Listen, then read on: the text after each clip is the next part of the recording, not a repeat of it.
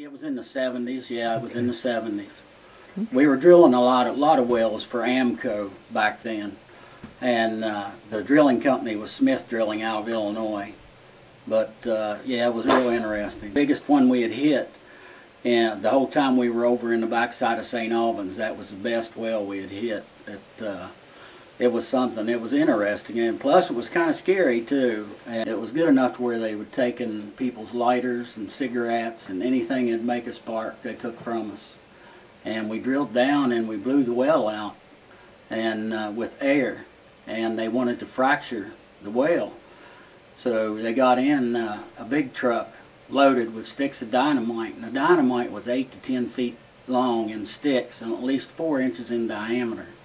And they had a wire on the end of them.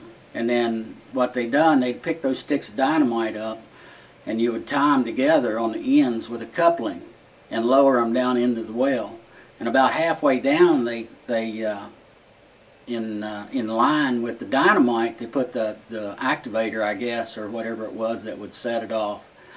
But we loaded the whole truckload of dynamite down into the well, and after we finished that, we had to carry buckets of pea gravel in 5-gallon buckets and dump down in the well, and I think we put like 1 ton or 2 ton of pea gravel down in that hole.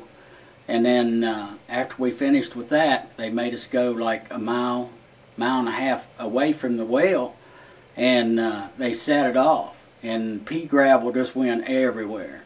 And after that, then we went up and tripped back in the well and blew all the dust and debris and everything out of the well, and it made a better gas pocket, is what I was told.